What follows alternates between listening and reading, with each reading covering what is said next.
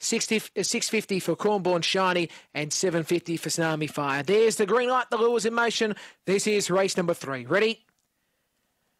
Racing, and Cornborn Shiny began okay, but Tsunami Fire, like a tsunami, goes straight to the lead. Second spot will be in Cornborn Shiny. Then came Starlight Gemma. On the inside is Aston Pesto, and back in the tails, Local Brew. Down the side, Tsunami Fire is the leader. Cornborn Shiny in second. Then came Starlight Gemma and Aston Pesto trying to get in the argument. On the turn, it's Cornborn Shiny the leader. Aston Pesto's giving enough with Tsunami Fire. Tsunami Fire hit the lead, and Tsunami Fire won the prize. Second spot's going to be tight here. I think you'll find it will be Aston Pesto from Cornborn Shiny. Local Brew was just behind Starlight Gemma, and the race time will be 23:20.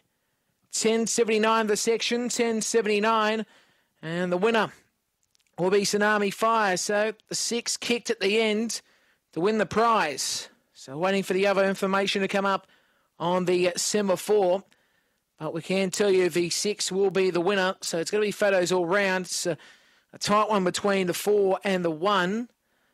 6 will come up as the winner, as we said. So Tsunami Fire, the winner here, trained by Tracy Price, owned by the Beachworms 2 Syndicate, managed by T.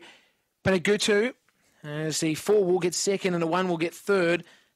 So it's a Black Dog, Tsunami Fire out of Cosmic Rumble out of Black Ember. And then we go to the 4 Blue, Aston Presto second, Dave Peckham the trainer, and Roman Border is the owner.